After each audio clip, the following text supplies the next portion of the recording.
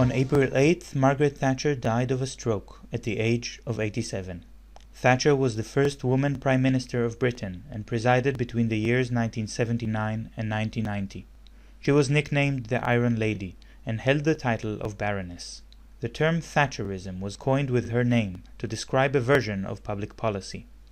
Margaret Thatcher won the leadership of the Conservative Party in the UK in 1975 and assumed a hard-line right-wing approach with which she won the 1979 elections and kept her position as Prime Minister for 11 years.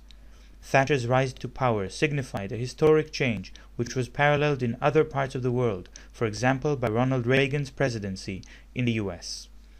It signified an overt effort to scale down the benefits offered by the welfare state, using the argument that welfare discourages people from working hard to improve their lot.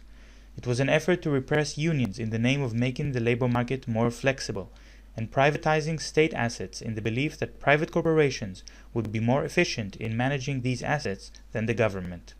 Thatcher pushed for legislation to restrict unions and passed employment acts and a trade union act in 1980, 1982, 1984, 1988, 1989, and 1990. This legislation weakened the bargaining power of unions, and unemployment has increased during her reign by more than 500,000 unemployed. Unemployment increased especially in Northern Ireland and in industrial areas of Northern England and Scotland. Thatcher pushed hard for large-scale privatization, a policy which she helped make commonplace and legitimate throughout the world. She promoted the privatization of British airspace and cable and wireless, Jaguar, British Telecom, Brit Oil, and British Gas. After 1987, she proceeded to privatize British Steel, British Petroleum, Rolls-Royce, British Airways, and water and electricity utilities. The massive privatization has brought short-term revenue to the British Treasury, but the long-term income that these companies have generated over the years reached the pockets of private capital owners. These policies had immediate and strong consequences for the British economy. The income level of the richest 10% have increased rapidly, while the average income of the rest of the population remained stagnant. During Thatcher's reign, inequality has risen sharply. The number of children living in poverty has more than doubled. Now, once you compress the incentives from the top down and say it doesn't matter how much you earn, I'm going to take the lion's share away from you, then they say, all right, I'm no longer going to do the lion's part. And then they stop creating the extra wealth, which would both benefit them and benefit society as a whole. These policies, which have become known as Thatcherism, stem from the neoliberal ideology. When Thatcher said there is no such thing as society, she demonstrated the extreme individualism promoted by the neoliberal economic school. This ideology enshrines liberty and sees economic freedom and the right to own property as one of the most basic human rights.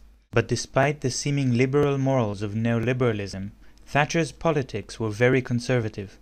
While cutting public expenditure on welfare, she increased military spending to arm the British Army for the Cold War. But these arms were not used against the Soviet Union, but rather against Argentina. In 1982, Argentina invaded the Falkland Islands and South Georgia, which Britain considered British dependent territory. Britain retook these islands by military actions. Hundreds of soldiers have died, most of them Argentinian, and Argentina surrendered after 74 days of fighting. The military victory earned Thatcher her nickname, the Iron Lady, and boosted her popularity just when protest against her economic policies peaked, allowing her to win the 1983 elections and continue with her policies. Thatcher opposed sanctions against South Africa during the days of apartheid. She referred to the African National Congress, ANC, as a typical terrorist organization, and said it was cloud cuckoo land to suggest that Nelson Mandela would ever rule the country. She supported Israel and was the first British Prime Minister to visit Israel in 1986. Of course, the chairman or the president of the Commission, Mr. Delors, said at press conference the other day that he wanted the European Parliament to be the democratic body of the community, he wanted the Commission to be the executive, and he wanted the Council of Ministers to be the Senate. No, no, no.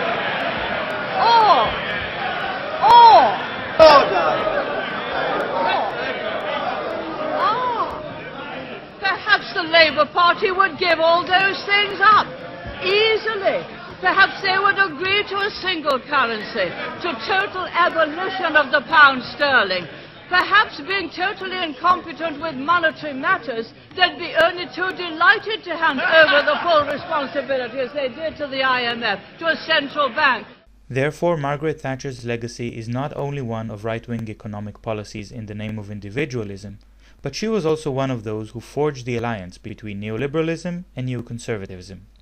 An emphasis on security, conservative values, and domination through force of arms, with an economic system that claims to be free but contributes to increasing social gaps. Thatcher passed away this week, but the alliance of neoliberals and neoconservatives that she helped forge remains strong to this day, not only in the UK, but throughout the capitalist world. This is Sher Hever for The Real News.